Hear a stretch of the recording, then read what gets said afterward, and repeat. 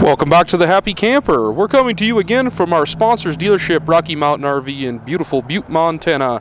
Today we're going to take a look at the Coachmen Freedom Express 248 RBS. It's a 2020 model, and it's a very interesting and unique offering from Coachmen.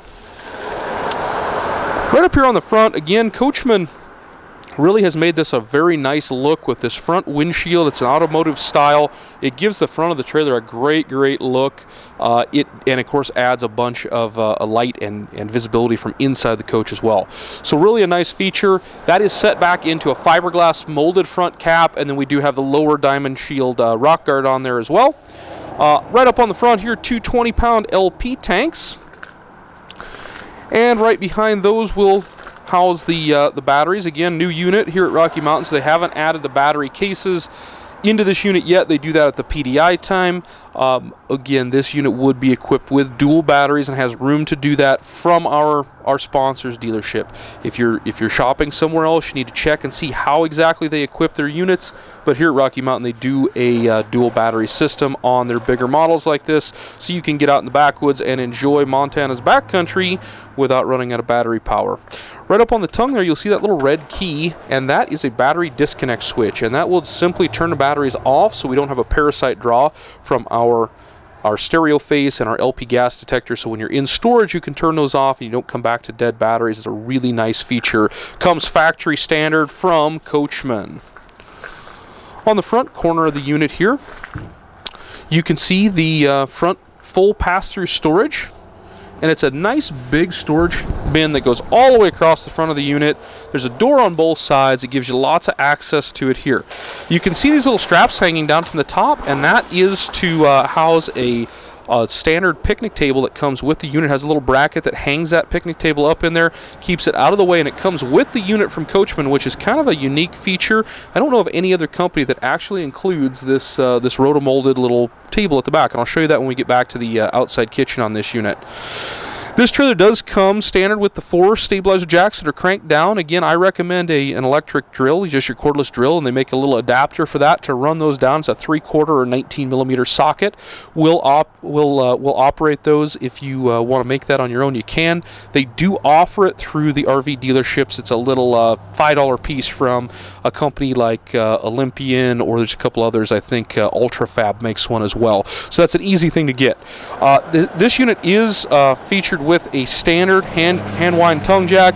I'm a big fan of power tongue jacks, but it's a simple thing to add if you wish to. It's simply the 3 bolts there at the base of the jack, and then you hook up the wire into the battery system. It's really easy to install. You can purchase that from your dealer. You can work it into the deal when you buy a new one, whatever you want to do, but I think it's a good feature and easy to install, so it's not a deal breaker if it's not factory equipped. Right here's the Furrion portable solar panel hookup. It's just a 2 little wire hookup here, and wow, is that baby stiff. But I will show that. I have shown it in other features, but again, it's just a little plug in there, and that's hooked into the battery system. The solar panel that you would plug into it has its own regulator built in, and the whole thing there. So Go Power is the one that I've used, but again, Furrion makes one, and this is their connector. If you buy the Go Power, if you prefer that brand, it will come with the Furrion plug, so you can utilize that plug-in system. This unit does have, of course, the power awning. That runs a good portion of the trailer. I would say at least 3/4 of the side of the trailer is covered by awning. Up underneath, we have the full-length LED light strip, and you can see they do also put a porch light on this model as well. A lot of companies don't go to the trouble of adding the second porch light with the LED strip, but the problem is when the awning is in, the LED is pretty well covered, so it doesn't add a lot of light. So it is nice to have that little porch light if you're in a spot where you can't run your awning out. At the main entry door here, you will see the large assist grab handle as well as the LCI solid step. That's a nice couple of features on this unit. They do also put this little hook here that is a combination leash holder and bottle opener. So that's kind of an interesting feature from Coachmen, and of course it's done with their classic Dalmatian paw and the little bone there, so it gives it a little bit of a dog flair for us dog lovers. And of course, you know that we're very dog friendly at the Happy Camper. Right here at the axle set, you can see they're running an aluminum alloy wheel. We do have radial rubber mounted on that, and this is a spread axle design. You can see the axles are spread apart in this unit. It adds stability to this unit, as well as carrying a little extra weight on the trailer chassis instead of on the tow vehicle. So that's a nice feature. Again, that comes standard with the Coachmen Freedom Express in their tandem axle series. And this is in the ultralight editions. They have several versions of the Freedom Express. This particular model is in the ultralight series. Back here at the outside kitchen, you can see that we do have our little table here that comes with the unit, and it's a nice little rotomold table. It's right underneath the rain gutter, so of course we have some water dripping on it today. And then of course the outside kitchen itself. This one does feature a sink, hot-cold sink outside, and that does drain back into the main holding tank system, so you don't have to throw the little bucket out with the sink water and that type of thing. This is connected completely into the main plumbing system. We do have a little storage drawer here. This is nice for exterior. If you're going to cook outside, it's really nice to have your extra spatulas, some plastic silverware, that kind of thing out here. Makes a nice feature just to have that storage drawer. This is one of the things that I really found interesting on these models, and things that Coachmen's doing that just not a lot of other companies take the time or the effort to do, quite honestly. This little pull-out rack here houses a Coleman gas grill, and it's just a nice little feature. It stores in there, it's out of the way, it's got a little grill top on it here, and of course it's Coleman brand. Everybody knows Coleman brand. So it's a really nice little feature. Again, it's on a full extension drawer slide there, so it'll come out away from the trailer. It gives you a table to have it on while you're cooking on it. I think it's a great feature from Coachmen. Good work on that. Up above, of course, is the famous outdoor refrigerator, which is electric only. And that little refrigerator, of course, I've said this before and I'll say it again, you can take that out, you can use it in your house. If you're camping in this area where you just don't have power very often, it's just a small little apartment-sized refrigerator, but it is 110 electric only. So again, if you're in one of those spots you can't use it, you can pull it out. You can have extra countertop space there. It just has a little bracket that holds it down, and it's still usable space back here. Overhead, we have a little cabinet up here for storage. There is an exterior LED light both here as well as up here, so very good lighting in this guy. And then we do have this little spice rack that they built in here. They etched the Coachmen Freedom Express name into it, which is kind of neat as well. Alright, let's move around the back of the coach. The back is a pretty standard affair. Nothing back here to get too excited about, other than I will mention it is prepped for the Furrion rear backup camera, and that is a nice system. You can pop that little camera in. It has a wireless screen that goes up in the truck, and that will give you the ability to see behind you when you're backing in. It also has audio on it, so you can hear if somebody's trying to back you in. If you have inexperienced people backing you in, they're going to stand right behind the trailer where you can't see them. With the Furrion screen, you can hear what they're saying. Of course, when you're traveling down the road, you turn the volume down so you're not getting the road noise, but it is a nice feature. And again, this unit is just prepped for it. It doesn't have the camera, but it makes it extremely easy to install, and that's a really nice little piece you can get from any of your dealers. Over here on this side, of course, we have the outside shower. That's a hot-cold setup there, and again, works really good if we're hosing a cooler out, or the dog gets in the mud, or just need to hose off our fishing boots, whatever. It's really nice to have that exterior shower. Down below, we have all of our hookups as far as our campground type of stuff, and filling our water tanks and flushing water tanks, and all that stuff is right here. We do have the marine grade detachable power cord there as well. This is a 30 amp service unit, so it does just require the 30 amp service because we're running a single AC. As we come back up around this side, this is the off door pass-through storage door. The freshwater tank fills right there at the front of the trailer. And again, a really attractive look on this unit from Coachmen. I think they did a nice job. I've said this a lot, and I'm still standing by the statement. I really like a white exterior on a unit. I think it stays cooler in the summertime. I think it does not fade in the sun near like the colored units do, and I think it's just more of a classic look. I think it'll be a better look for longer, so I like what Coachmen's done on the outside. The inside, again, does not leave a whole lot to be desired as well. This, again, is a very interesting little unit. The outside kitchen on it makes it unique. It's a rear bathroom setup. It's more of a couples coach than it is really a family camper, but we do have enough sleeping in here that you can do grandkids, or, you know, again, if you got teenage kids that just go with you occasionally, this is a little unit that'll work for you. You get down to this 24-foot platform. You still got lots of room in here with this big slide out. It makes the main floor nice and open. So I really like the setup. I like where Coachman's head was at with this floor plan and this design. I think it's going to do pretty well. The one feature that I'll notice here right away is the sofa is mounted right here against the bedroom wall towards the front of the coach, and then across from it is our TV DVD system. And this one does have the TV mounted.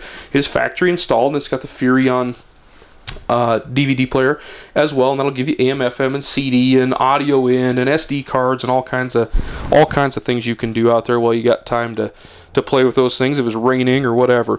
But the nice feature there is, again, your seating area is directly across from your TV in this unit, so you don't have to deal with turning your head. And in a small RV like this, that's kind of a hard feature to find. What I do also like about this unit is the sofa here has a flip-down cup holder and armrest. They went to the trouble to put storage doors, underneath the sofa, so you do have storage access there without having to monkey the sofa halfway up and try to reach your arm through. Nice big storage down here. They also did storage here underneath the dinette, and they did a lighted toe kick here, so you've got a little bit of light if you're working down here at night.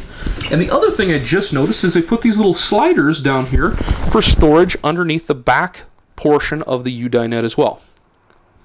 So pretty interesting. Again, as we work down this off-door wall, the U-dinette sets in the slide out, and this is a full depth slide out. This is going to be an electric rack and pinion. It's a really proven system, been on the market for a very long time, and found it to be pretty bulletproof. I think it's a good system. I really, again, my experience says we haven't had very many troubles with it. You know, and people will probably comment that, oh, we've had this or that. And you got to understand, it's still a mechanical piece. It will wear out eventually. If you misuse it, you can break it. It's one of those things they do, you know, they're prone to you know, factory defects, unfortunately. Anytime you have moving parts, you can have something go wrong. So the moral of the story is, you know, 20 years experience. This slide system has been on the market at least that long. Very minimal issues with it. We don't see anything really recurring. If it is, you know, something wrong with it, it's usually an adjustment, or we have a motor that's giving us a problem. And again, it's been a good system. You can see, of course, that this dinette table has a pretty interesting base on it. We were playing with this earlier. It's really, once you figure it out, it's very intuitive to fold this down into the base blocks there that you can see, and it does lay out into a nice big long bed. It's a 7-foot long bed. I would say it's about 40 inches wide, roughly, maybe a little bit more, 42 right in there. So you can sleep, you know, again, a teenage kid, something like that on there, a couple grandkids if you need to. It will work pretty well for that. I'm not going to fold it down in this. I know that when they pictured this unit, they did fold it all down, so I'll link to this trailer's details page on Rocky Mountain site so you can see that pictured laid down if you want to. Unfortunately, when I'm filming with one hand, I can't manhandle that table with one hand and film it. So we'll leave that to the pictures, but understand it does fold down. It's really a nice bed when it does lay out flat there. We do have also ventilation windows on all sides of the slide out walls here, and that's again something you'll see in the cheaper models. They start to delete some of those things, but it's nice to see that they do it in this little more upscale model. We're back there to the TV and DVD center at the back of the coach. We do have storage down at the bottom of it there, and it's, you know, again, it's just a standard TV, nothing to write home about, but it is nice to have the setup in there if you are someplace you can get TV, or we're talking grandkids. If you end up with grandkids and it's a rainy day, it's nice to be able to flip a DVD in, let them chill out. You know, get a little rest. Everybody gets a little tired when we're out in the great outdoors, breathing that fresh air. So it is. It's one of those things you can let your kids or grandkids or whatever just kind of relax a little bit, watch a movie, either before bedtime or if you have a foul weather day. This is the bathroom access door here at the back of the coach. Again, like I said, this is a rear bathroom floor plan. That's what the RBS stands for in the model number. It's a rear bathroom slide out is the 3 letters. We have a neo-angle corner glass shower. Really nice setup. We do have, of course, our vanity and bathroom sink. And that does have storage in the medicine cabinet. Rear ventilation window, add some natural light. We do also have, let me pan back up here, we do also have some an overhead skylight in this model, so you get a lot of natural light in this bathroom, and it has a vent with a power fan in it.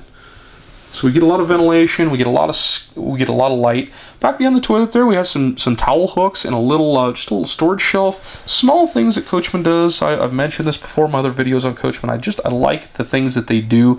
They're a very, very classic company. They've been around for a long time. They pay attention to small details, and I like those things. This is a porcelain toilet in this one. I believe this is the Thetford. I don't see the name on it, but it looks like the Thetford model. Over here against the door side wall in the bathroom, we have overhead storage cabinets, and these are nice big cabinets.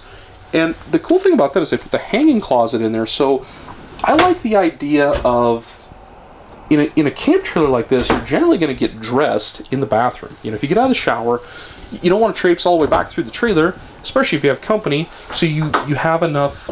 And I just hit the light switch with my elbow there. But you do have enough room in the bathroom here with this rear bath setup. It's very spacious, and then we do have storage in there for our clothes. So it's a pretty interesting setup. I do like the way it's designed, especially when you keep in mind that it is kind of a couples coach with occasional company optional.